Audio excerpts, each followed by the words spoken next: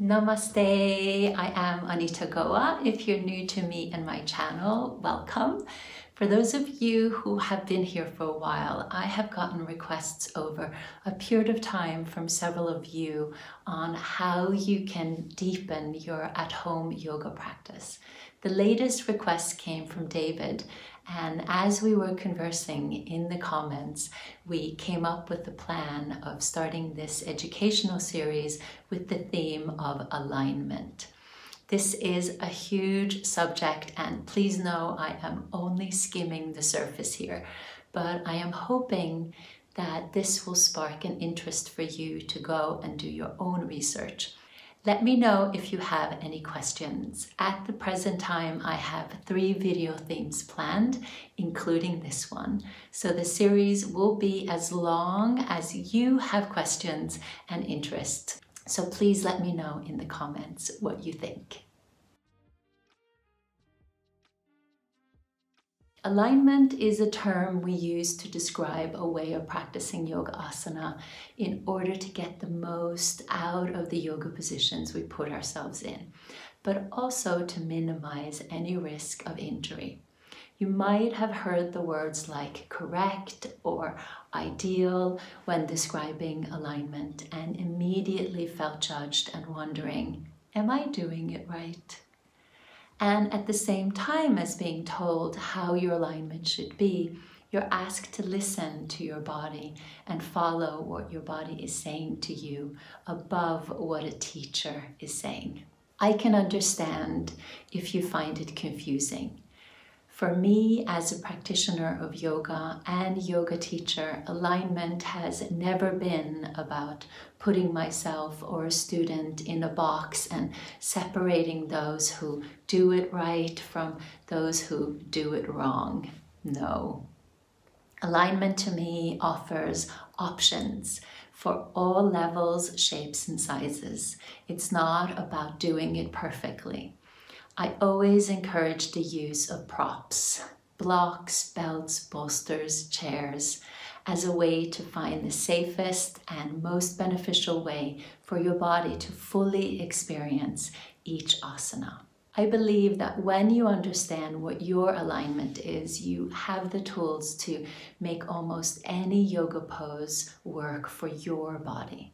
That said, our yoga asana practice in the Western world, at least, is evolving, and there is a lot of talk about whether alignment is important or not, and whether you need to know a lot of anatomy to practice safely. It's also interesting when you start to study the different yoga traditions that their interpretations of alignment can often contradict each other. So who to believe? It can cause confusion, but it can also open the door for your own individualized approach by taking what works for you from different methods. That's what I do. I feel and I believe it is important to create a stable and strong foundation for your body to practice within, and knowing how to position your body in each asana is alignment to me. I don't think it's helpful on Instagram when they put, do the pose this way, check, and not that way, big cross. I feel that it's not either or. To me, I feel that creates division and not inclusion. So if yoga is for everyone, which I believe it is, it's not either or.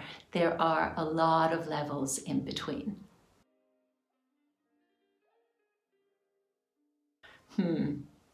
That's the million-pound question. Is there a right answer? I don't know, but my answer is the right alignment is the one that works for you. And it is probably going to change over time. And as much as alignment is part of a good yoga asana practice, there are other elements that play a role as well, in my opinion. Many yoga injuries are cumulative, they happen over time.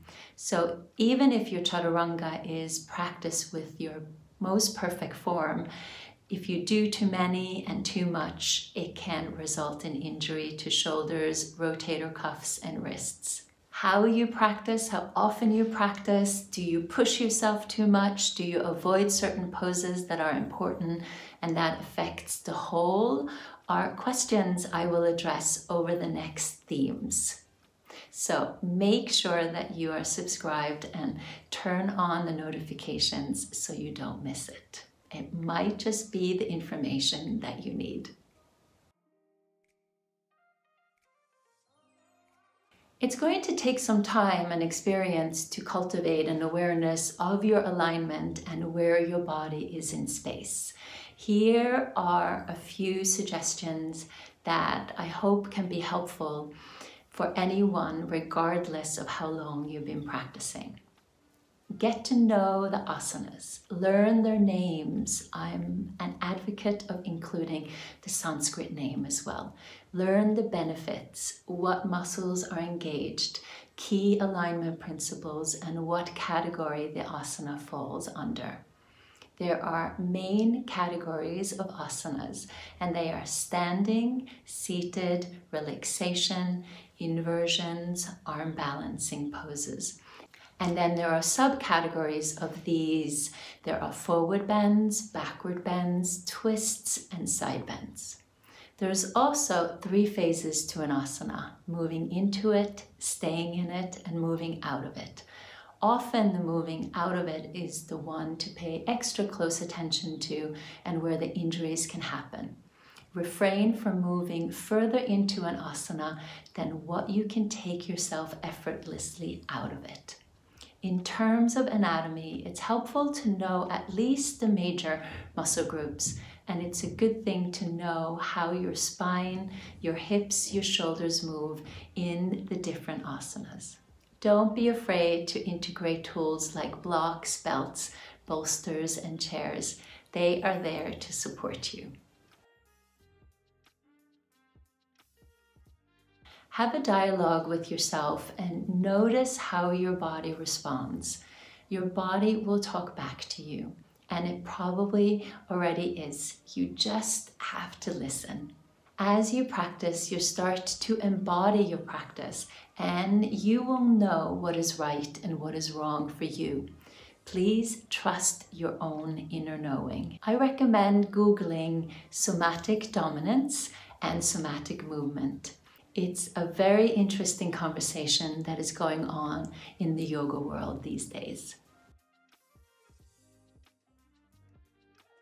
Here's the thing, no matter how good your alignment is or has been, no matter how conscientious you've been in your practice, as you get older, things happen and aches happen. You never think it's going to, but trust me, it does.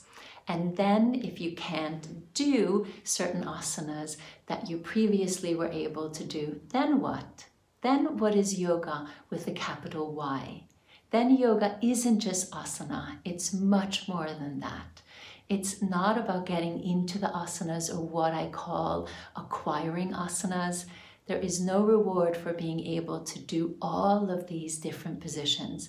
Yoga is so much more than that. It's a practice, and it's a lifetime practice. The reward is in being who you are and sharing who you truly are in all the situations you encounter in your life. This, to me, is about making your asana practice sustainable for yourself so you can grow physically, but also mentally and spiritually, and shine your brightest light in all phases of your life. And thank you to David and all of you who have inspired what I hope will become a long-running dialogue of how to deepen your practice. Let's talk in the comments. I will see you there. Thank you so much for listening and for watching. Mwah.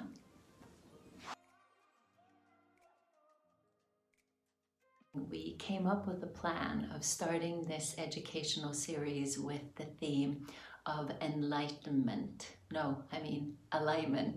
Alignment.